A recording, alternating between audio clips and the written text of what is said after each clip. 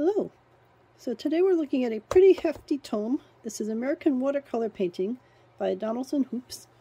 And this was published, at least the copy I have is from 1977.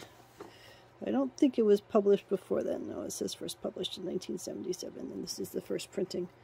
So on one hand, this reviews about 1800 to 1977. So you would say that that covers quite a lot of information. And on the other hand, you could say, 1977 wasn't exactly yesterday, so it's going to miss out on some of the more modern kinds of things.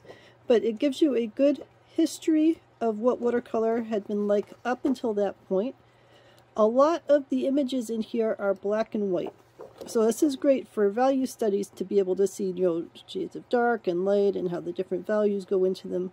But as we know, a lot of what watercolors are about the color values and the color ranges and the types of ways that they made watercolors and the colors and so on.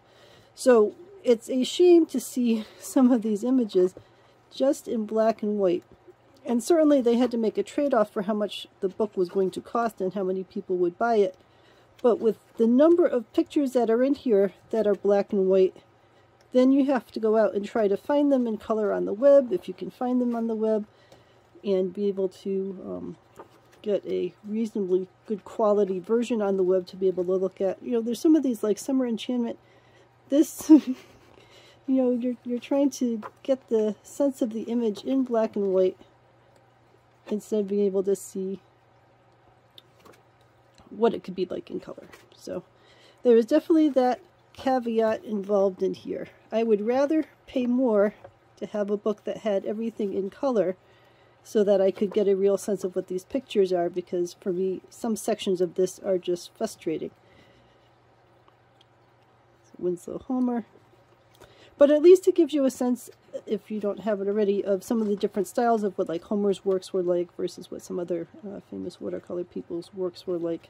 And then you could go and get, a whole book on Homer or a whole book on whoever else that you're interested in and see what their works are like.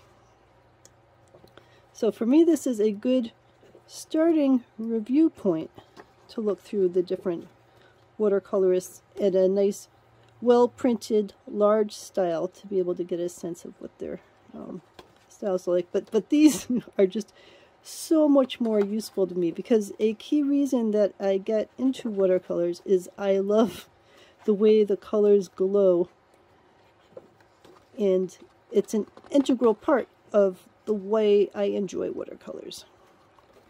So I would much rather see the colored version and be able to really appreciate, like, just that is so pretty, the way that he's able to get the shading in there.